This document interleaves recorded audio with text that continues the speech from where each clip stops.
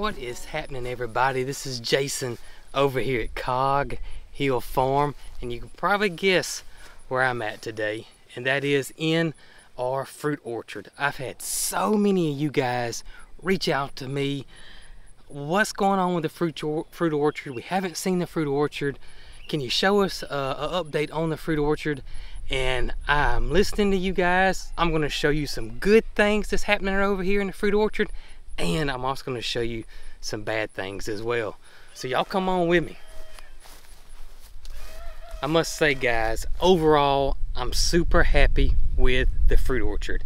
It is growing so much from when we originally planted this thing a year and a half ago. I think it's about a year and a half ago, maybe 2 years ago. But for the most part, it's doing fabulously. We actually have 9 rows in the fruit orchard now. If you guys remember, last fall we started some more rows, and I haven't really shown those rows at all, and we'll get to that here in just a bit. But for those that don't know, this is our fruit orchard. We have a pretty nice little size fruit orchard, I believe, or in my opinion, and y'all, I love this fruit orchard. I'm loving the way it looks. I'm loving the way it's turning out. We're starting to get fruit, and oh my gracious, it's just one of my most favorite spots here on the farm. I just absolutely love it. Now, my first row here are our pears and persimmons. Now, we're growing 2 different types, or 2 different classifications of pears, and we're doing Asian pears, which is what you see here, and we got European pears, or which down on the end. We're also growing Asian persimmons, and we're growing Fuyu persimmons is the persimmon that we're growing. But probably the first thing you guys noticed that maybe haven't seen our fruit orchard is this cable system.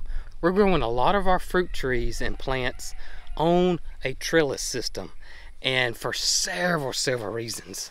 Number 1 reason that we're growing on this trellis system, as you can see this Asian pear right here, is because of wind. We have a lot of wind here. We get some heavy wind here.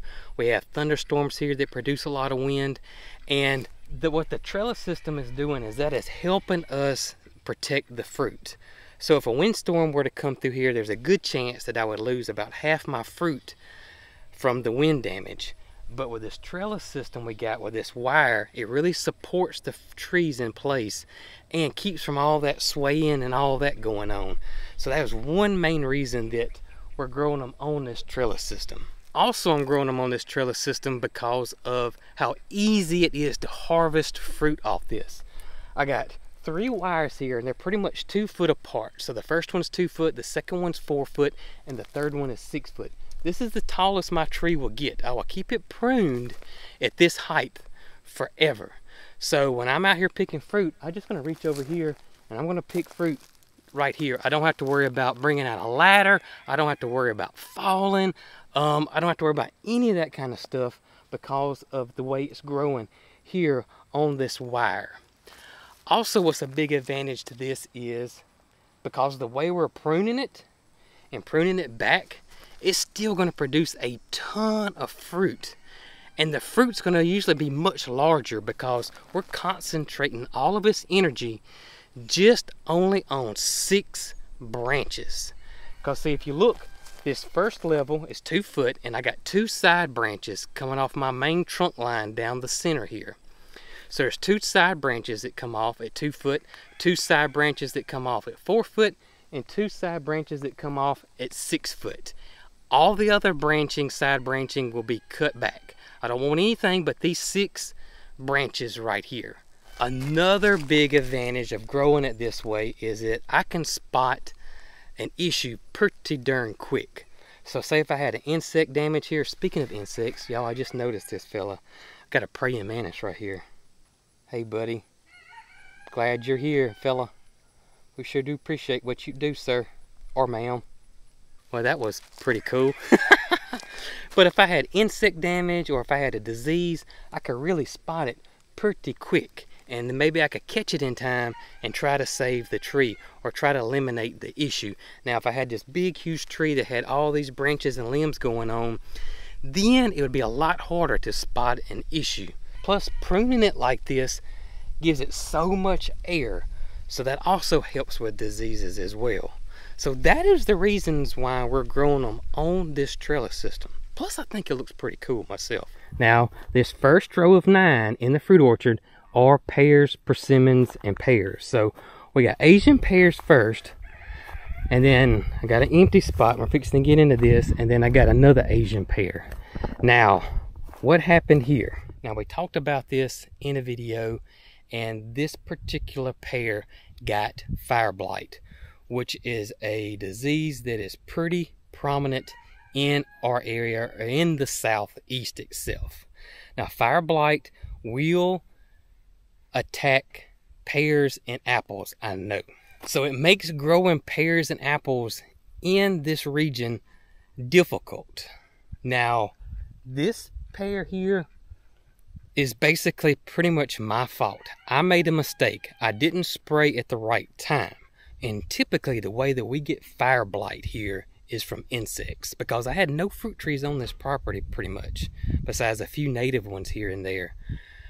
So what happens is that insect will go to a flower on your fruit tree, and then it will contaminate that fruit tree with fire blight. And then it'll just pass on down, and it's very, very fast and very, very deadly to the fruit trees. And I thought I caught this fire blight in time here, but I didn't. Now, the mistake I made is that I didn't spray at the right time, and I didn't spray enough with a fire blight spray or preventative. My fruit trees are flowering at different times. I got pears that flower at certain times. I got apples that flower at certain times. And I sprayed, and then I'd wait a couple of weeks and I sprayed again, and that's not how I should have done it. I should have sprayed about every 5 days when things are blooming to help with fire blight.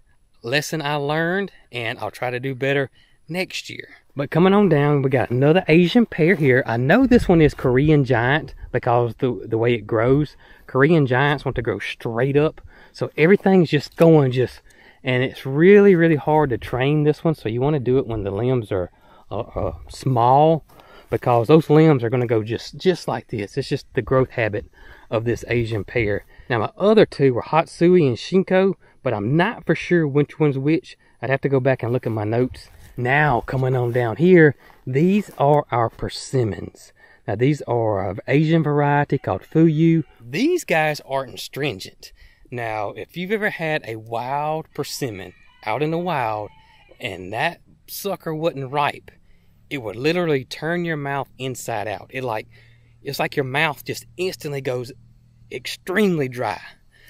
These type will not do that. No matter what stage you pick that persimmon and you were to eat it, you're not going to get that. You're not going to get it with this one.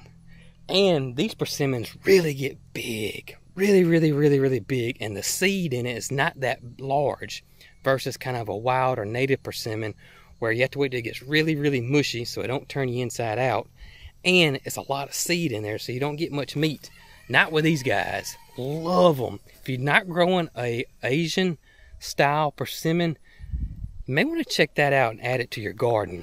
But as you can see, we are growing these the same way on the trellis system. And y'all, these guys have just launched in the last several months. Around fall and early spring, they were about this size tree here or smaller. And they have just gone crazy since it's warmed up. I mean, look how long these limbs are here. I mean, it has really, really, really taken off. And I just noticed something, y'all. Look right here. That is our first persimmon right there now. That's pretty awesome. Now, as we're coming on down this first row, my next two trees are my European pears. And I got a Moon Glow and I got a Warren. These guys this one's kind of new. I planted this one in the fall, so it's doing okay. And the Warren pear is doing okay. This drought we have is kind of been taking a toll a little bit on the fruit orchard. Some plants are handling it way better than others. The European pears are struggling just a little bit, but compared to these persimmons, who are just thriving thriving in this weather right now. All right, so this second row right here, this is one that I'm been just ecstatic about. This is our apple row, and the apple trees for the most part have been just rocking. We actually got some apples this year, not many, but we did get some, and they were absolutely delicious. I'm not gonna lie, so good. But this only been like year 1.5, 2 years, I'm not expecting or wasn't expecting a lot of fruit off my trees. I'm thinking somewhere around year 4 is when we're really going to start seeing some fruits of our labor. But on these apple trees, you can really tell how this trellis system works, because it is just almost picture perfect in my opinion. You can see this first apple tree right here. I mean, it is really doing so well. You can see the branching at 2 foot. We got a side branch going this way and one going this way, and then at 4 foot you can see the branch going this way and then the branch going that way, and then at 6 foot the same thing. And then in here, which I need to clip this one off right here, but in here we're just trying to keep it clean. We don't want any more side branching nowhere else. So you may be asking, okay, I understand the side branching, I understand that part I get, but what about these branches that are coming up? All right, so what I'm doing with these guys, as you can see right here, I'm keeping these guys cut below the next cable up, but coming on down the apple line. But this one right here I want to show you. This one got fire blight earlier in the year, and I caught it in time, and I cut it off right here. I had a little branch here, so this is going to be my new side branch, and the tree's perfectly healthy. I saved it because the fire blight didn't come down and get into the main trunk. But you can see the apple trees are just doing so well, looking great. I know which one this one is because I planted it in the fall. This is the Arkansas Black, which is a heirloom variety, and it is somewhat fire blight resistant, believe it or not, but looking wonderful. I know which one this one is because this is a newer one too. This is a Cumberland Spur. So this is the Alabama apple tree called the Cumberland Spur. Beautiful and delicious apple. And as we come on down here, this gorgeous tree, I love the way this tree looks. This is a crab apple. This is a native crab apple to our area, and this crab apple serves many purposes. Number one, I love crab apples. I do. I love their tartness. I love them. I know that makes great jelly, so we can do that down the road, but I love crab apples. Of course, this will give birds something to eat. We don't mind sharing with the birds. Another reason I love this crab apple is this crab apple will be loaded with blooms. It's going to be absolutely gorgeous when it blooms. I mean gorgeous. And what that'll do is that's going to attract bees and pollinators, and the bees are going to love this when it goes in full bloom. And it is beautiful, y'all. If you've never seen a crab apple, it's kind of like a cherry tree, sort of the way it blooms. They're just gorgeous, absolutely gorgeous. But the main reason I got this crab apple is that it can cross-pollinate my pears and my apples. And also, if you notice, we got at least 2 of everything, right? Of course, I got more than 2 apples, but I got at least 2 apples. I'm down to 2 Asian pear trees. I did have 3, but 2's okay. And if you notice, I got 2 European pears. So everything has got what it needs to cross-pollinate. And also, some pears and apples can cross-pollinate. And with my trees being so close together and growing on this trellis system, I shouldn't have any issues with pollination, especially with the honeybees here. Now, y'all, this next row is near and dear to my heart because I am a huge fig fan. I love figs, love them. But I thought I had lost all my figs. We had that flash freeze in December, and generally my figs are okay. They're typically okay. They're deciduous. They're going to lose all their leaves, and they go dormant in the winter, and then when the springtime comes, they start putting on their leaves and they start growing. my figs got leveled to the ground. There was nothing except dead sticks. I thought all my figs were completely dead. I really, really did. It wasn't, oh man, it was, man, y'all, it was probably several weeks later, if not 2 months later, that I realized that I didn't lose my figs. I started seeing some little green shoots come up. And y'all, look how big they are now. We're talking not very long of time. We're talking spring to now, and look. These figs are taller than I am. My figs are they got kind of stunted. If they hadn't have been bit by that crazy freeze we have, because we generally don't have temperatures that cold here, this fig would be way bigger. The trunks would be way bigger, and it would produce a lot more figs. And what's happened is this knocked our figs back like 30 or 45 days. So our fig production is 30 to 45 days late. We should be in full-fledged, or really on the tail end of fig season for the most part. Now there's some varieties that are later than others, and I'll show you one in just a minute. Out of all that, these guys have a lot of figs on them, and they're starting to turn ripe. Y'all can see we got figs here.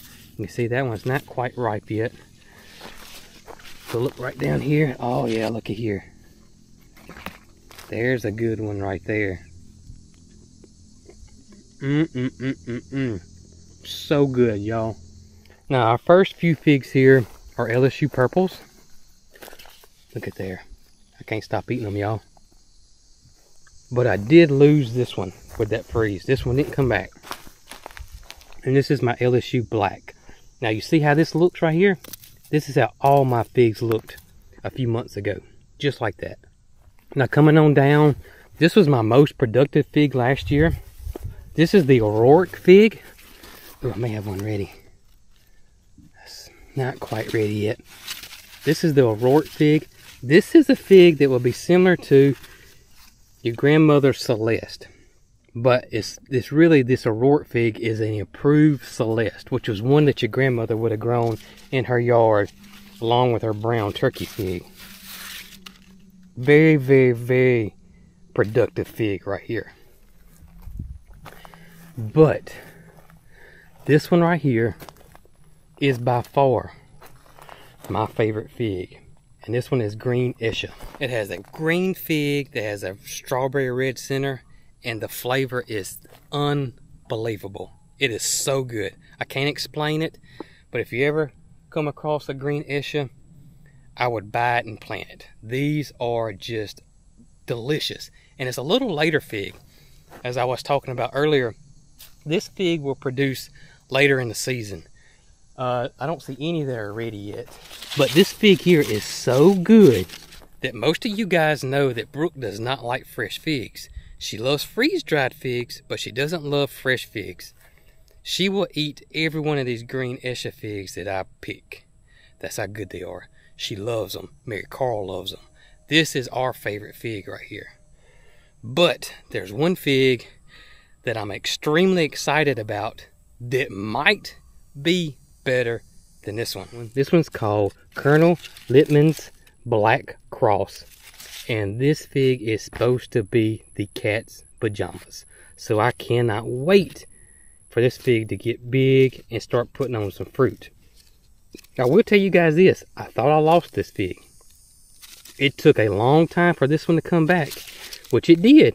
I'm so glad that this fig did not die in that flash freeze we had in December. My last fig here, this is another one I'm excited about. This is a new one we planted in the fall of last year. And this is the Alma fig. What's cool about this fig is this fig will give you 2 seasons, 2 fruitings. It's going to give you an earlier one, then it's going to give you a later one. 2 seasons, more figs. I'm not complaining, y'all, at all. Now, if I had one row that I was just a little disappointed in, it would be my blueberry row. I lost a lot of blueberries from the weather. I lost, gosh, I'd have to count, several from the flash freeze because I had planted those guys in the fall. And I lost some established ones in the flash freeze.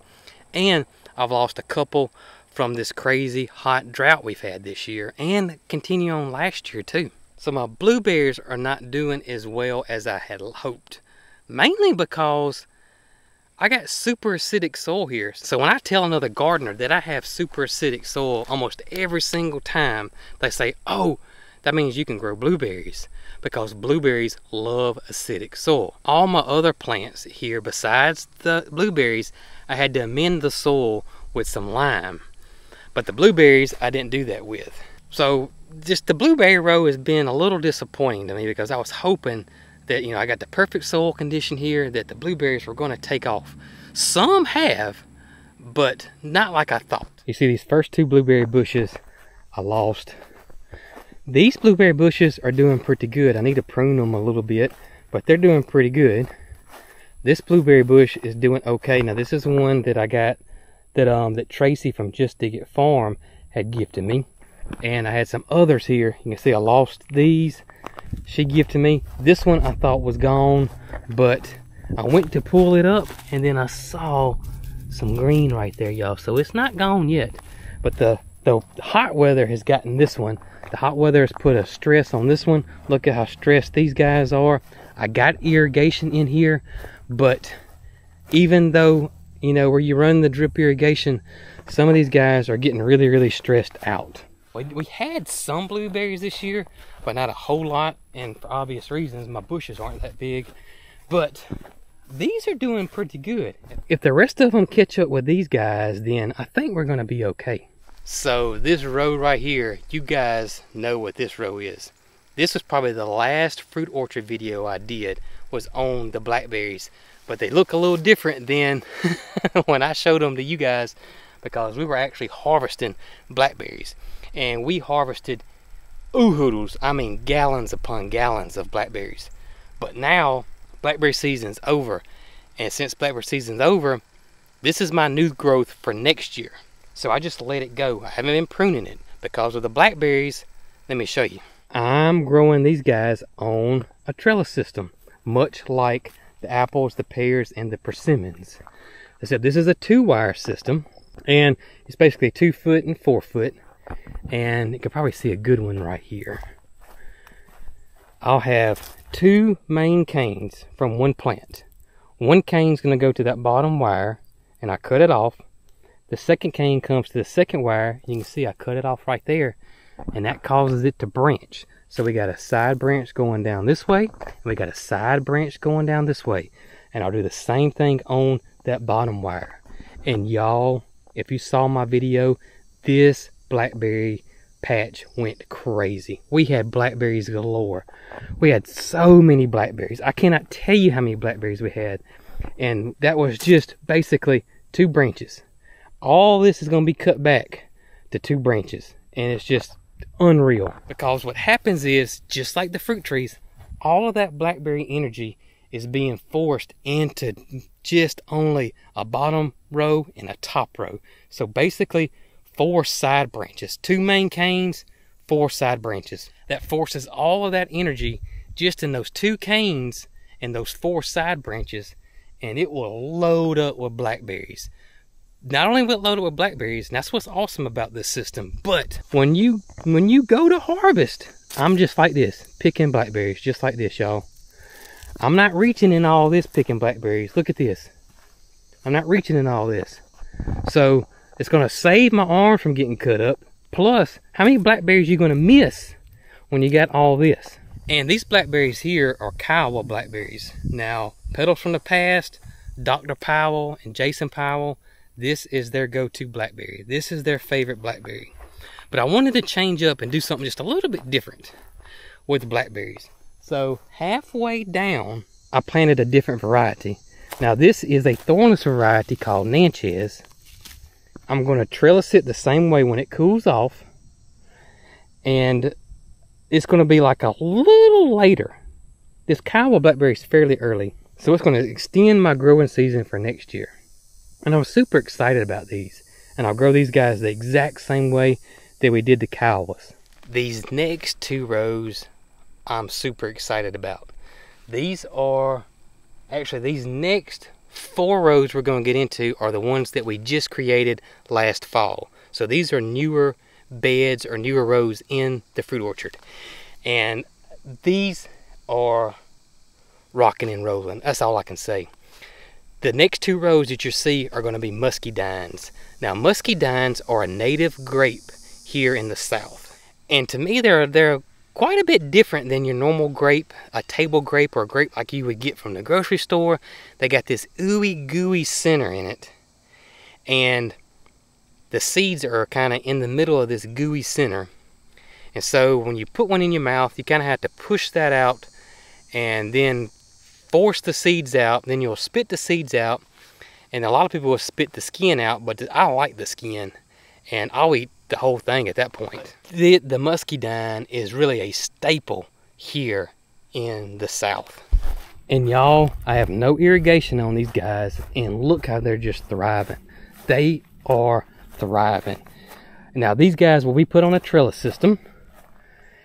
And we're going to wait till it gets cool, or cool off when we do that. Now on the muscadines, I got male vines and I got female vines. But I am covered. I got enough male and females here that I will have no issues with pollination. So always ask your nursery. And you guys see all this? This will be cut down to just 2 vines on each plant. And these guys are going to grow. You can see it. They're 20 foot apart, I believe. They're not 10 foot apart. I think they're 20 foot apart. They're the most spaced out plants I got here on the farm, I can tell you that. But I want to show you guys something right here. Because this one right here is actually producing them. Right there. Right there. And let me show you what one of these look like. There it is. See, it's got that ooey gooey center. And then the seeds are in the middle. Right there. And so you would push those seeds out. And then eat it away. They're so good. Now, muscadines are near and dear to my heart because this one brings back so many childhood memories. My grandfather, or granddaddy, had several muscadines. He had one at his house at the river. He had a little cabin at the river, and he had one at his house in town. I feel like everybody's grandparents had muscadine vines in the backyard on some type of trellis system. And I just remember a kid going back there and eating till my belly hurt. Now, my grandparents grew them because they made jelly out of them. Muscadine jelly is delicious. And that's probably what your grandparents did as well. Now, this next row is exciting because this is bunching grapes. Now, the muscadine is a native grape. These are bunching grapes. So, these grapes right here are going to look similar to what you're used to seeing when you think of a grape, that cluster of grapes. The muscadines don't grow like that. They don't grow in those huge clusters of grapes that are shaped like a triangle. I've always been told that we have a hard time growing these type of grapes here, table grapes, because it doesn't get cold enough here. We don't have enough chill hours. But here recently, Petals from the Past is starting to add some that we can grow. And this first one is extremely special. Now y'all, this grape right here is special. This one is called Foxy Lottie. And this grape was discovered in a lady's backyard. And it's named after her in Tuskegee, Alabama. Now this grape is extremely similar to a Concord grape, a very common grape that's grown around the United States, but we have a hard time growing Concord grapes because it doesn't get cold enough. But this grape here does extremely well in our area. Now, the theory or the myth or the hearsay or the wives' tale or the legend of how this grape came about is that they think that someone was eating Concord grapes and spit the seeds out in the backyard, and those grapes rooted and created a plant. That plant either had a mutation or it evolved to handle our climate. And that's how Foxy Lottie came about. Whether that's true or not, I don't know, but that is the tale on how this grape maybe came about. But regardless, I am happy that they found this grape in this lady's backyard. But But these guys too will be grown on a trellis system. Let's see if I can find some. I may not see any yet. Thought I may see some bunching, but I don't. But these guys will be grown on a trellis. I lost one in the flash freeze. Actually lost two in the flash freeze. That's okay.